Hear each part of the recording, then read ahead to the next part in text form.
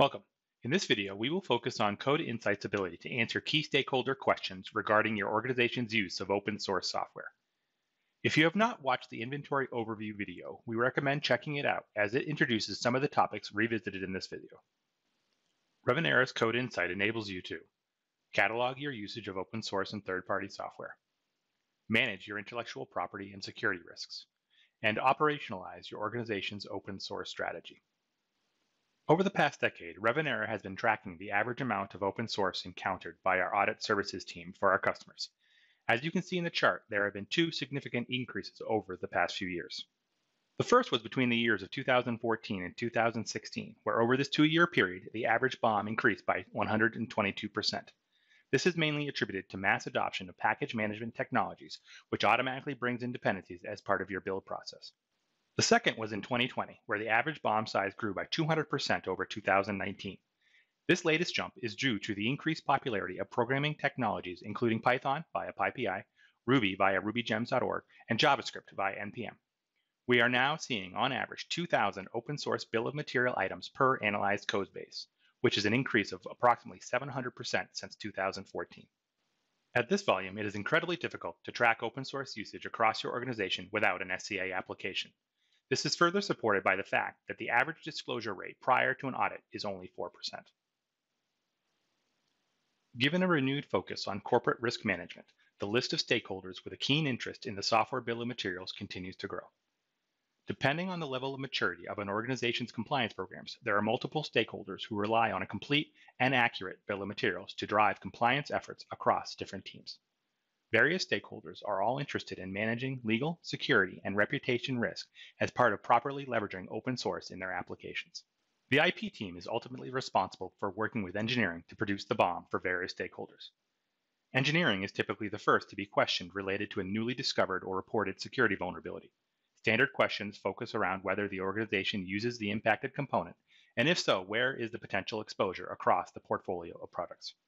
Legal these days considers both IP and security issues as a combined risk, which is ultimately in their jurisdiction to manage via continuously evolving corporate policies and remediation guidelines.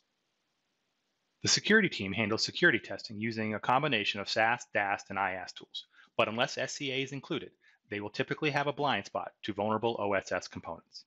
If an organization sells products outside of the US, the export team requires knowledge about the BOM so that all cryptography information is available to properly comply with export control laws. Certification and safety teams are ultimately responsible for protecting against their product causing harm to customers. Security vulnerabilities in open source are potentially a contributing factor and must be considered. And finally, customers are demanding software bill of material disclosures more and more, and they are also beginning to ask for details of their vendors' compliance programs. In today's demo, we will show how Code Insight's Global Inventory View can help answer key stakeholder questions. Everyone wants to know what the complete open source of materials is within an application. Engineering is concerned about the overall risk for an application and where should resources be allocated. They may also want to know what are all the versions of a given component in use within the team and can we consolidate.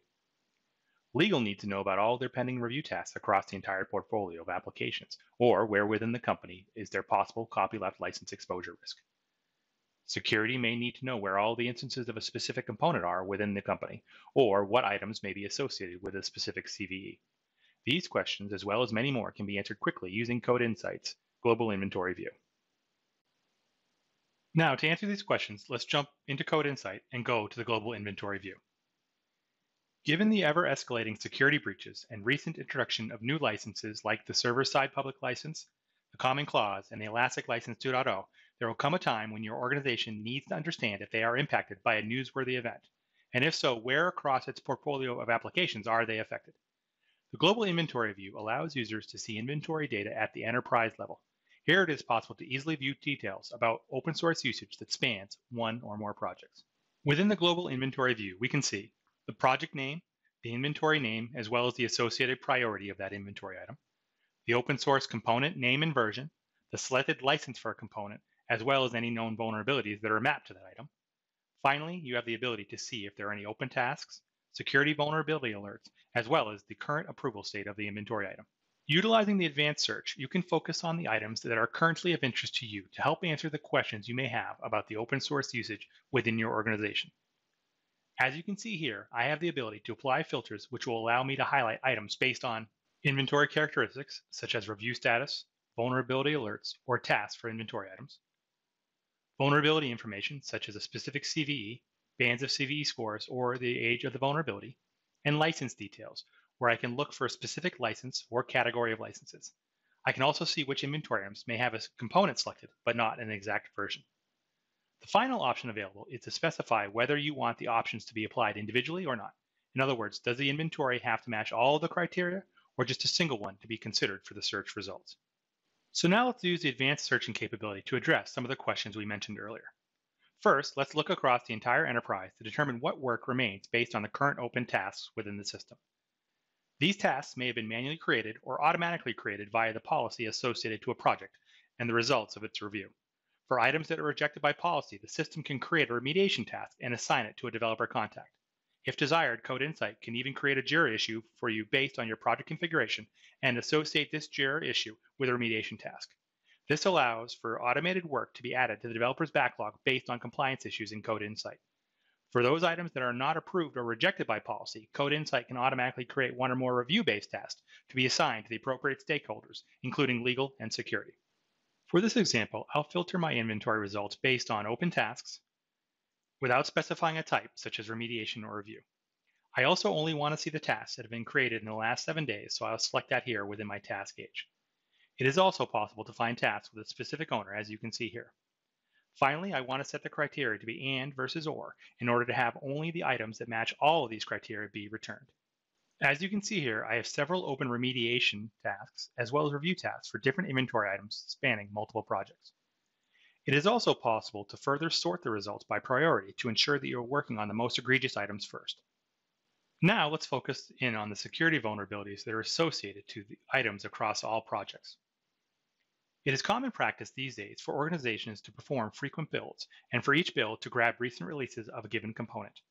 With this quick and frequent churn in dependencies, it is critical to keep tabs on security vulnerabilities. Typically, vulnerability remediation consists of removing the component, upgrading the component to a more recent version based on the vulnerability advisory, patching the component with a fix, or implementing logic to protect against a security vulnerability from the component. When your VP of Engineering receives a call asking if your organization is impacted by a newly reported security vulnerability, having the ability to quickly query your system bill of materials to see if and where you may be exposed is critical. Within Code Insight, one can quickly and easily search across all products using a specific vulnerability ID to see if any items have that vulnerability associated to it. In this case, let me search for CVE 2020-8022. As you can see here, I have a few different projects that do in fact contain an open source package that has this vulnerability. In this final example, I'm concerned about where within my organization I have a strong copyleft style license across all of my applications. Within the advanced search, I'll clear the results from my previous search and then select the items that have a license type of strong copyleft, which then shows me every inventory item across all of my projects with that type of license. Typically, organizations that distribute their applications to their customers would be concerned about such exposures. If remediation is required for legal reason, it typically consists of one of the following possible actions: removing the component, seeing if the component is under a dual license, which has an acceptable alternate option, reaching out to the original developer for an alternate license, including commercial, if acceptable, change how the component is linked or called within the application, or seeing if an older or newer version of the component is under an acceptable license. Usually, remediation for legal reasons is not as trivial as upgrading a component, and it is important to address these types of compliance issues early in the development cycle. Code Insight supports these queries to allow engineering managers a view into these types of issues. If I then wanted to further narrow down my results to say the items with this type of license that have also been approved or have not yet been reviewed since they provide the most possible risk, this is possible.